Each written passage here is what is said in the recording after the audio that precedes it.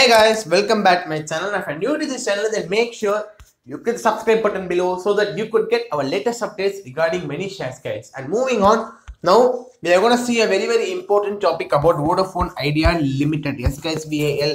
So, what is the latest news regarding Vodafone Idea Limited, guys? If you ask me, a concept which is misunderstood by many of the friends, and it has been cleared by the economic affairs. So, what is that means? In budget, the recent budget, February 1 budget, the government planning said that they are expecting around 1.33 lakh crore amount from telecom operations, guys. And people thought that, the investors and also several people thought that that amount may include AGR dues. So, there is an official classification. They are given that the AGR dues was not considered in the budget. So out of 1.33 lakhs considered, people have thought that, if you take a simple calculation, guys, 50,000 crores is for Vodafone Idea Limited, is a AGR due,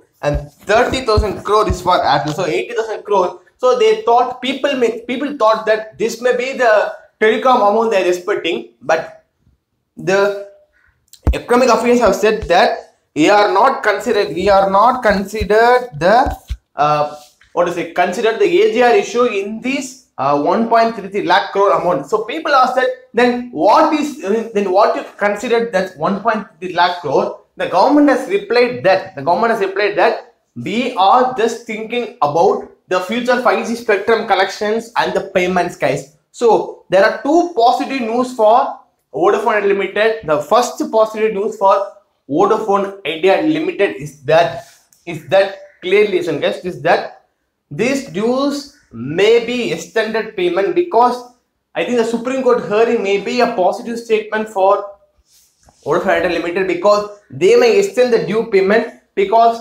1.33 lakh crore under it does not come, and this is for the budget they have given, guys. So extension of time may be the first point, and the second point you should note, guys, is that if this news is correct, and we may expect Supreme Court to give a positive statement to this telecom companies, especially it will be very positive for Vodafone Idea Limited, because the sufferings it has caused because of AGR dues, I think it may be able to come out. And the third point you should note, guys, like I said, that 1.33 lakh crore collection amount is from the spectrum collection, the due collections. In spectrum collection means 5G connections and all the future coming things.